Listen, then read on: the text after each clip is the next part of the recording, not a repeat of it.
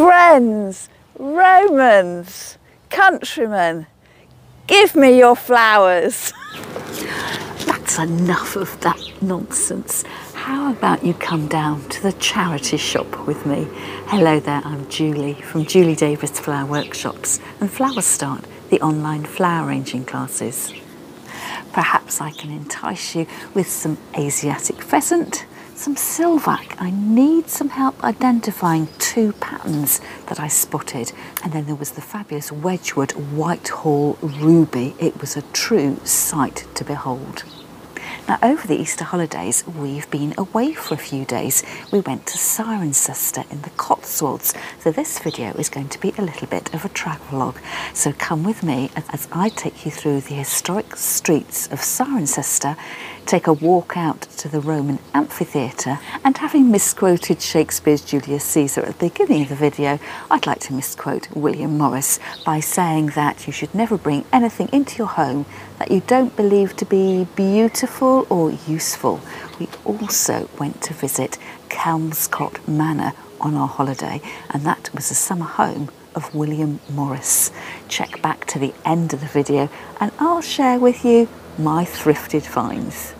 Now, it doesn't always rain in the Cotswolds, and in fact it was typical April weather, and when I filmed these introductory shots at 8 o'clock one morning when I was out for my walk, it was really overcast, but it did brighten up and then showered again later in the day. Welcome to Cirencester, which can trace its roots to AD 75, when the Roman town of Corinium was established here. As you walk around Cirencester, you'll notice hares everywhere, and the town has adopted them as its emblem. I understand that during the 70s there was an archaeological excavation and that discovered a fully complete Roman mosaic which featured hares. Modern day Cirencester has its roots with the medieval wool trade, and many of the wealthy merchants had fabulous Cotswold stone properties located around the streets of Coxwell, Thomas Street, Dollar Street, Park Street and Dyer Streets. As you'd expect in the medieval market town, the roads were narrow. Round every corner there were glimpses of the parish church, St John the Baptist, and here we walked down Dollar Street, which is named after Dole Hall, a place where travellers could stop for free food and drink. I was rather taken by these statues up on the first floor of this particular house. If you're interested in visiting Cirencester, I think they do have guided tours once a week, but you can find out more about that at the local tourist information centre. And they also had tours, free tours, around the parish church, and I think generally they're at 2:30 in the afternoon. Now, one of the first things I do when I visit any new town is to go straight onto Google and ask where the nearby charity shops are. And the first one I went to was one of the biggest charity shops I've ever seen. Now, because we're in the Cotswolds, quite an exclusive part of the country, the prices were higher than I'm used to at home. But just check out this lovely display of blue and white crockery, including this Asiatic pheasant's pattern at a whopping £12, and slightly more affordable at £4.50 is this Mason's Asiatic pheasant pattern, a little trinket dish. Now, can you guess the maker of this crockery set? I'll turn over this little sugar bowl. Can you see the maker's mark? Silvac. I don't know what the pattern is, so if you do know, let me know in the comments. Here it just says Vintage Silvac Retro Complete Set, £100. I was quite intrigued by this mini rose bowl at £3 with the little metal flower grid at the top. That would be very usable in all sorts of containers. And here we have a glass semicircle posy bowl. I've got a very similar one to this at home, which is slightly smaller. That was £4.50.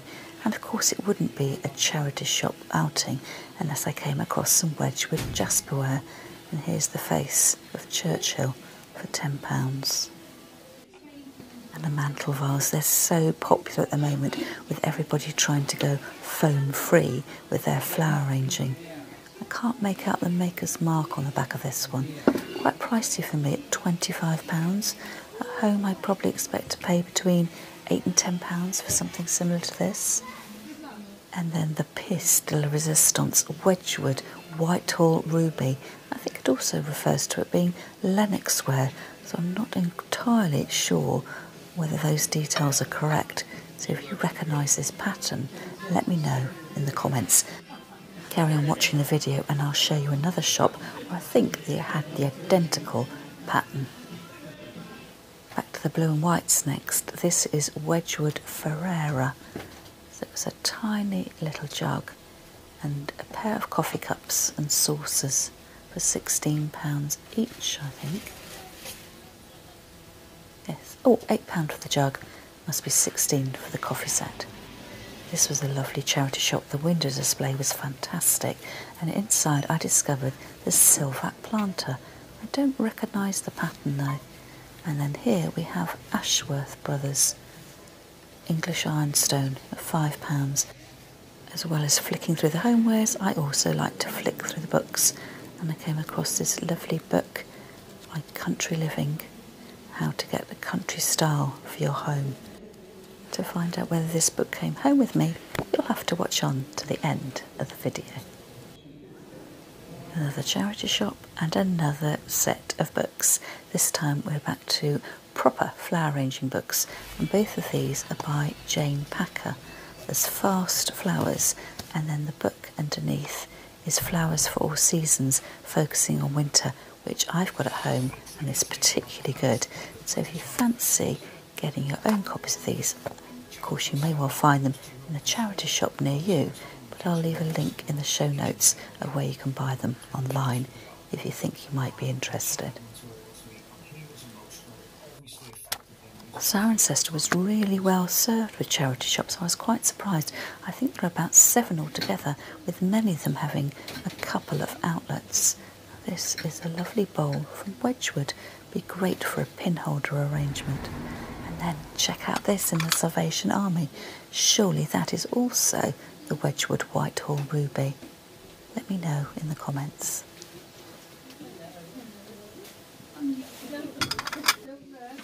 Before we go on to William Morris's summer retreat, let me show you some more of Cirencester. I was out for another walk one morning. I'm heading out to Cirencester Park, which is owned by the Bathurst family, and through the gates on the right you can see is the really tall clipped yew hedge, which apparently is the tallest garden hedge in the country. I followed the road round up to Cicely Hill.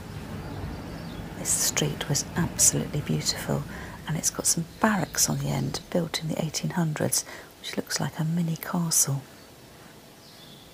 So the park is open from 8 AM to 5 PM. And before we go in, just one last look at those beautiful cottages at Cicely Hill. So the Cirencester Park estate is owned by the Bathurst family and has been owned by them since 1695. And I think they're doing some new tree planting works at the Broad Avenue. And as you walk up the hill, you can see a monument right off into the distance. And I think there's a new cafe opening in the grounds. We just missed it by a few days, but there was an Airstream caravan serving teas and coffees.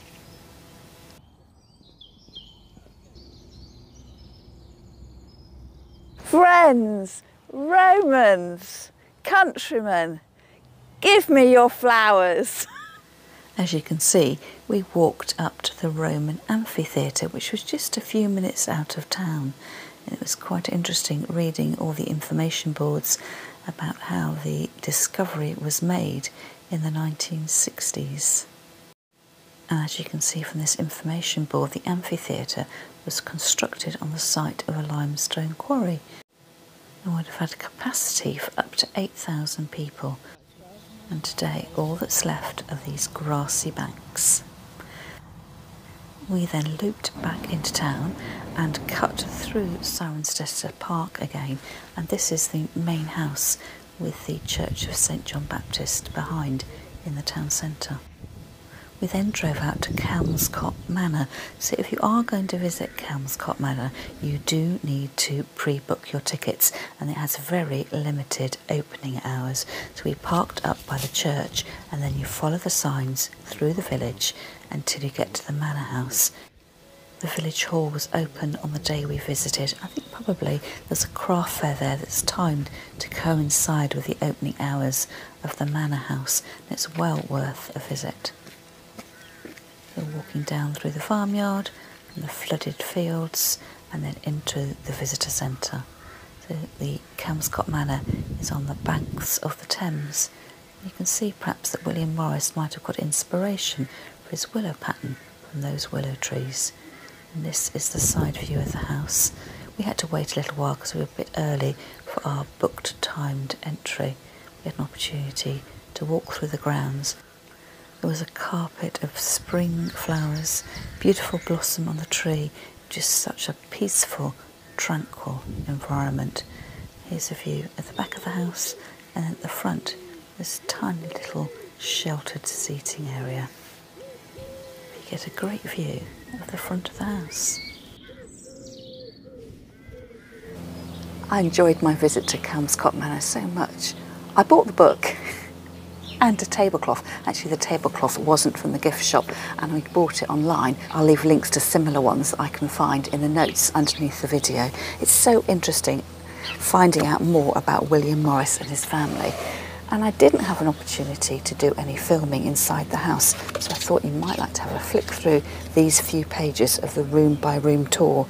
There is a painting of Jane Morris by Charles March Gear, set on the backdrop of the fruit wallpaper.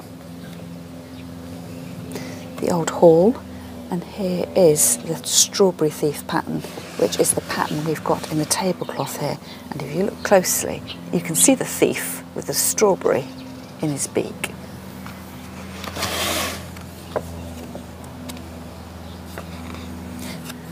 The property was sparsely furnished, but it did have beautiful drapes in each room, not so much going over the windows, but covering up the bare walls too.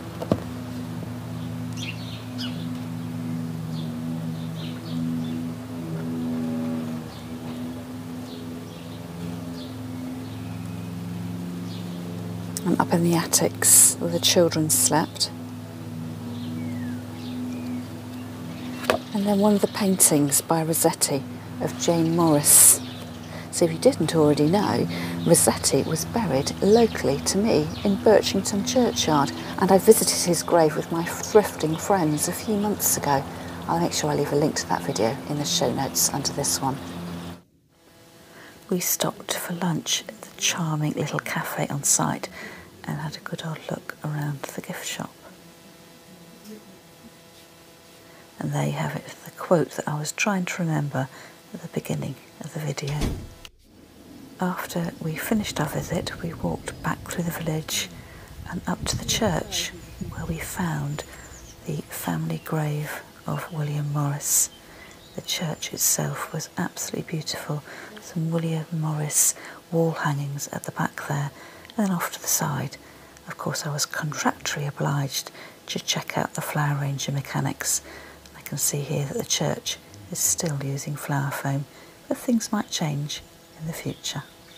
And the only thing I bought on my charity shop adventures was this book, which is published by Country Living, Shortcuts to Country Start, and it cost me £2.50. I did hum and ah about whether I really needed to buy this book, but for £2.50, that's probably half the cost of one of the glossy monthly magazines. And as I flicked through it, I spotted some old friends. That's the Asiatic pheasant pattern, but on fabric.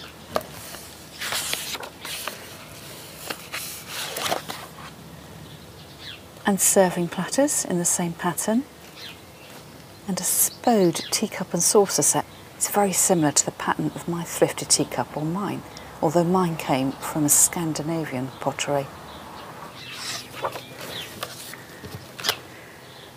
And a cupboard full of blue and white. Doesn't that just look fabulous? and I'll enjoy flicking through this book, I think, for months and months to come, packed full of really lovely ideas.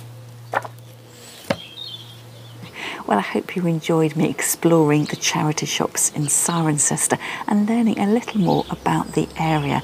And if you'd like to share some of your thrifted finds, come on over to my free Facebook group, Flowers Start World. I'll leave a link to it in the show notes in the video. And those books I showed you, well, if you're not lucky enough to find them in your own charity shops, I'll leave links to them in the notes underneath this video. That's all from me for now, and I'll see you again next time.